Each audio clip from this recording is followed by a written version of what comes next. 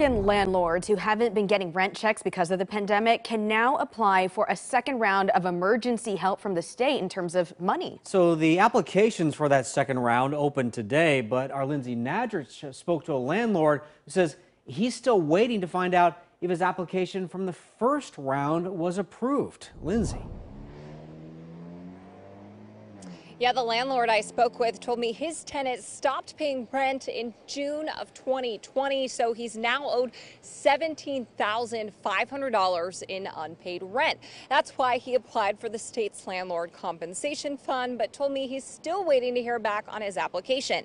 Edwin Barker shared these photos of his rental home in Turner, Oregon with us. He says on top of not paying rent, the tenant completely trashed the property, and he feels like they're taking advantage of the eviction moratorium. He told me he tried to work with the tenant to set up a payment plan for at least some of the rent he's owed, but hasn't received a dime. His only hope now is getting approved for state funds, which would cover 80% of the back rent he's owed.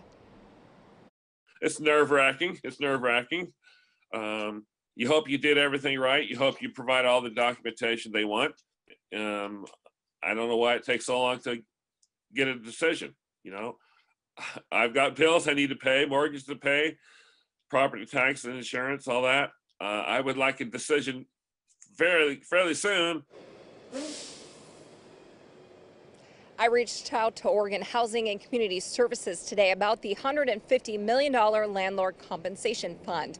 No one was available for an interview, but they said more than $40 million was awarded to landlords in the first round, and that award notices were sent out this week and last week.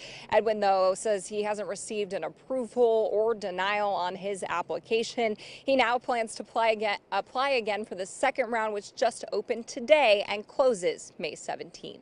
Reporting live, I'm Lindsay Nadrich, KOIN 6 News.